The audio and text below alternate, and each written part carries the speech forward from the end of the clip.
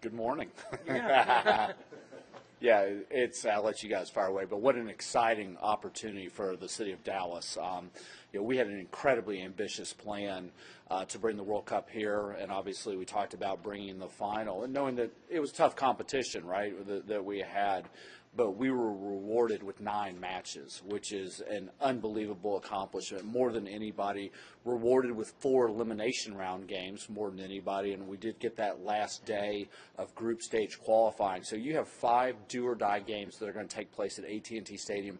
More drama, more excitement probably than any venue in the entire World Cup. And so this is a massive win for Dallas-Fort Worth, massive win for everybody involved. I'm so proud of my staff at FC Dallas. They work so hard. Monica Paul and the Dallas Sports Commission has been fabulous. Working with the Cowboys, the Jones family has been engaged as I've ever seen on anything that's not Cowboys. And you saw Jerry there with us yesterday. That's how important this was to him. And so we get to welcome the world to Dallas-Fort Worth, to AT&T Stadium for 37 days of an amazing tournament. And so I feel so fortunate to get to be part of this and get to share this with everybody, all the great citizens here. And so I think this will be another one of those things. Dallas is no longer a big city in the United States. Dallas is a big city globally speaking, and this just validates that. It was pretty raw yesterday in the moment with a day to kind of maybe recalibrate a little bit. What are the emotions now that you guys have had, not quite 24 hours, but getting close to it anyway, to be able to kind of process this all and look at it through maybe a clearer lens?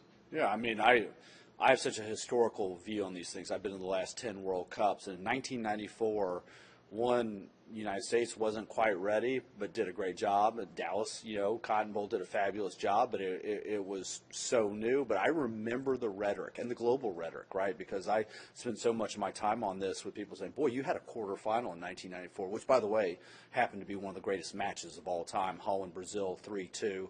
Brazil on their way to winning the tournament. But people were like, that was a big deal. We didn't, they were like, we didn't know Dallas. Now we're in the conversation for a semifinal and 9 matches. Yeah, I mean, you always want more, right? You always want more. But we did a fantastic job, and we were rewarded for a fantastic job. And I think I would go, yes, we wanted the final yesterday, but as Dan said, 9 matches. It wasn't even something that was truly on our radar. We were planning for 6 to 8, but I think 9 matches shows that FIFA has the confidence in us to be able to deliver those 9 matches, and I think it's a testament of AT&T Stadium, the unity that we show here from a regional perspective. It's going to take everybody to ensure that this World Cup is a success, and probably one of the things I'm most proud about is really the entire region coming together to get us to this point, and a lot of hard work went into getting to this point, but the work actually begins today as we start to lay the foundation and the path to hosting a successful 2026.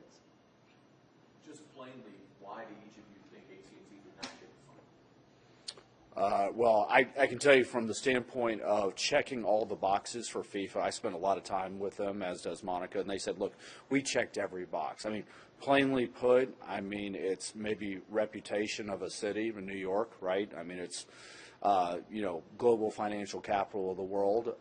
There's no other reason, that I can come up with. And it's maybe how Europeans think of the United States still. But, again, the beauty of this is the surprise was already out. Dallas is an amazing place to live because all you have to do is look at the patterns of people moving here and corporations. But now Dallas has established itself as a global sports city, even more so because, you do have the Cowboys and the reputation there, and obviously the Mavericks and our world champion Texas Rangers here too. And, FC Dallas is a soccer hub. This place produces national team players and players that play on the international stage and in Europe, but this just validates that more. There was nothing else we could have done. I've spent that time talking to them about it, and Monica, to her credit, and her team did an astonishingly great job. It was something we should all be so proud of, and that bid was as thorough and complete as possible. And so I'm just proud. I'm proud to be here with you today and have this moment. And I think I'll go back about 15 years ago when we started the bid for 2018-2022 World Cup that, they went to Russia and Qatar. I don't think Dallas would have been in the discussion even consideration possibly to host a final. So the fact that we were a contender, we were in those meetings, in those discussions with the FIFA staff as a possible host of the final. And at the end of the day, it really puts Dallas and the DFW Metroplex on a global path moving forward. And I think the sky's the limit. And I think a great opportunity, even probably opportunities that we don't even see in front of us right now that we have for 2026 and hosting a semifinal. Very similar from an economic impact standpoint and the number of people, whether it's commercial affiliates, teams, sponsors, VIPs, they're all going to be here for that semifinal as well. Just point of clarity, when they made the announcement that Dallas was going to have the most number of matches, was that y'all's moment of, it's not us? Was that when you knew that it wasn't going to be Dallas for the final? We had known at that just before that depending if we wound up with 9 matches, then there was the possibility that we weren't going. We not 100% sure, right?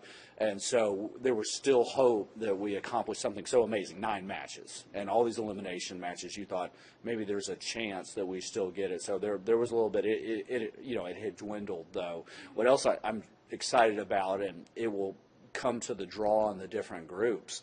But geographically, being in the middle of the country with these fabulous airports, we're in close proximity to the U.S. national team on the West Coast and close proximity to Mexico in their qualifying group. So, on the off chance how qualification works out, some of these elimination round games may feature the United States or the Mexican national team right here in AT&T. And we'll have to see how the draw plays out. But that would even be a grander sort of reward for all the hard work we've put into this. Would you trade those 9 games for the final game? It's so funny. It's a great question. No, and here's why. We get to share the game with more people. You're talking about between 700,000 and 800,000 tickets that are going to be at AT&T Stadium once we have final seating capacities, right?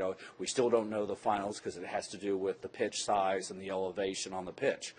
But that would be one game, and yeah, the finals are great. But Monica and I and everybody who's been involved get to share this with so many more people having 9 even the one extra match, right? That's another, whatever it is, 80, 90,000 people that are going to get to see a World Cup match. Hopefully, some of them from here, and you'll have a big international presence too, that we get to share with right in our home market and show off Dallas-Fort Worth. Is there any lobbying left to be done as far as the broadcast center and referees headquarters, or is it now just up to FIFA to make a decision? You can jump in and I'll follow up. No, I think we're still in discussions. FIFA, it's one of the things I think we'll follow up with on this week in terms of what does that timeline look like. I know there's lots of discussions on base camps, locations, trying to finalize that, need to get some stuff out to the teams and those federations, but that's something hopefully in the next few weeks we'll get a little more clarity on. Yeah, the 9 matches helps. Yep. The 9 matches, having that here helps us, in our bid for the International Broadcast Center, helps us with the referee headquarters that we hopefully will have here at Toyota Stadium and Soccer Center, and it helps with the base camps, right? Because with 9 matches, and if we're fortunate enough to land those, plus some visiting national teams, Dallas-Fort Worth is the epicenter of World Cup 2026. There will be no city or no community that has more World Cup involvement-centric things happening than right here in our backyard. Where do you propose that the broadcast center would be? So we're looking at the K. Bailey Hutchison Convention Center downtown. Do you want to talk about what this does long-term for the fan base of FC Dallas, to build this, to build the fan base of soccer here long-term, and also just to show that we're a sports destination? Yeah, soccer and Dallas, we're the biggest benefactor of World Cups ever, because the 66 final my father saw brought to life the Dallas Tornado. The 94 World Cup brought to life the Dallas Burn, who are now FC Dallas. what will happen in 2026. If that's what our past looks like, what does the future look like? And we're seeing record metrics this year at FC Dallas, record season ticket holders, sponsorship, interest in the club. I would argue that if you looked at the youth club at FC Dallas, it's the greatest generation of players we've ever seen between the ages of 11 and 17. So many of them represent our U.S. national team programs. And so I think just it will continue to build affinity. We want to be your soccer resource in the state of Texas, specifically here in this market. And we see so many people who want to be involved with World Cup 2026, and through FC Dallas is a great conduit to do it. And so this is a great moment. People always ask me, what is your biggest hope for World Cup 2026? And I have a couple. I mean, selfishly, I wanted to grow soccer and professional soccer here. But I hope this moment inspires a young person who might pick another sport to pick soccer, who might be the next Lionel Messi or the next Pelé or the next Maradona. If that happens and we produce global superstars here for our league because of World Cup 2026, then the sky's the limit. You mentioned the final group stage match being essentially a knockout game in some form or fashion. I'm wondering about the fourth group stage. Is it possible that could also be a third game in the way that it all, because it's so late in the process? It could be, and again, we'll have to wait and see how these draws work out. And to FIFA's credit, originally with it being 48 teams, they were going to go with 16 groups of 3. And they decided after visiting with television partners that 12 groups of 4, because the TV ratings in this last World Cup on the final days of qualification were just astonishing. And so for them to reprogram, it took the tournament from 80 to 104 games. But that drama on those final qualification days is unbelievable. It is so exciting, so fun to be part of. Can you describe what the next 2 years of preparation looks like for you all, the kind of work that needs to be done to be prepared for these 9 games? Sure. I mean, we've already started working from safety and security across the region. This match schedule actually helps us to go to the next level now. I've been working with the North Central Texas Council of Governments on the transportation plan. We've got committees working on human rights, sustainability. There'll be legacy pieces because I feel like that's one of the hugest benefits or greatest benefits to hosting a World Cup, to be able to leave something behind. And there's a lot of youth and kids that are playing soccer or about to become playing soccer, and we don't have enough fields as it is. So I think we'll get a lot of committee engagement, regionalism, and have a big road ahead of us, but very confident, like we have in the past, of hosting major events, that we're going to host the best World Cup ever of these 9 matches. Is there a top priority as far as preparation is concerned? Well, safety and security for sure. To be able, the world changes every day. That'll be our top one. We'll start to look at some Fan Fest programming. The primary Fan Fest is scheduled to be out at Fair Park, but we want to have ancillary ones that'll take shape at, in Fort Worth, here in Frisco, Arlington Entertainment District, other places throughout Dallas, to really be able to share the World Cup. Not everybody's going to get a ticket to go to the match, but you're definitely going to feel soccer and the passion and the culture of all the visitors coming in, and really the far reach of what a World Cup can bring. We got time for 2 more questions. Just on a human, personal level, you guys have put a ton of work into this over a very long period of time. You could hear the emotion in your voices yesterday. You can still hear it today. What has it been like to process kind of the duality of it? That you wanted this, you didn't quite get this, but you still have all this over here. What has that been like to try and process that, just for you both personally? I mean, when you look at something, it's not linear in that, you get everything, right? We knew there was going to be give and takes in this, and, and we knew we were competing against great markets, right? I mean, you got the New Yorks and LA as the world. So tough on one side, but at the other side, it's just such a massive win. It's just so big for the city and this community.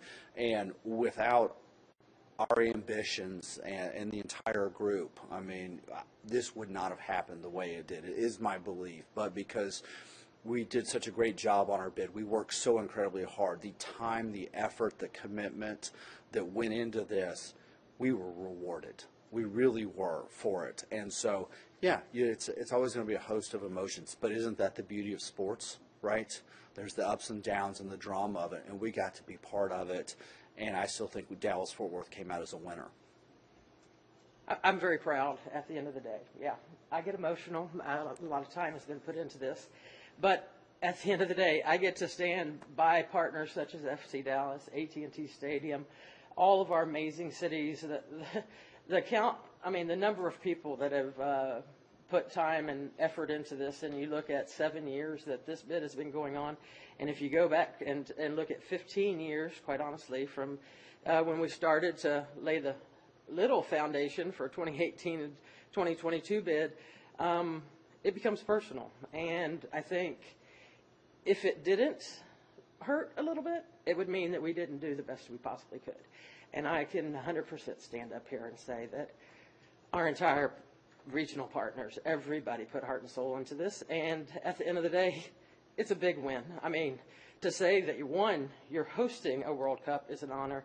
But now to say that you're hosting a semifinal and 9 matches and base camps and possible referee, possible international broadcast center, I mean, we have a lot to be proud of. Thank you. Said another way, is there any way that you get a semifinal if you don't go for the final? I said it. I truly believe that we got a semifinal and 9 matches and 4 elimination matches, really with the great group stage matches, because we went for the final. I don't see that happening any other way, and that's a very, I'm truthful and honest answer. That's how I saw the world working out. And look, we all compete here to be the best. We compete to win. Right? If you're not going to do that, then you shouldn't do any of this stuff. But we did an amazing job. Monica was spectacular. Her whole staff. I mean, I say it, she's our secret sauce here in Dallas. Why Dallas-Fort Worth has so many great events all the time. You look up and see the regional things that happen and national things and international opportunities that we get to have. We get to have more than anybody. And usually when you look at them financially, they're the most successful too. And a lot of that credit goes to Monica Paul, her entire staff, and then all the mayors and the council members involved. It is a gigantic team effort, but she is our leader and has brought us together on this. And this is going to be massive. But you're right. Without us, raising our hands saying, no, we want the final in Dallas, I don't believe the greatness that we achieved would have happened.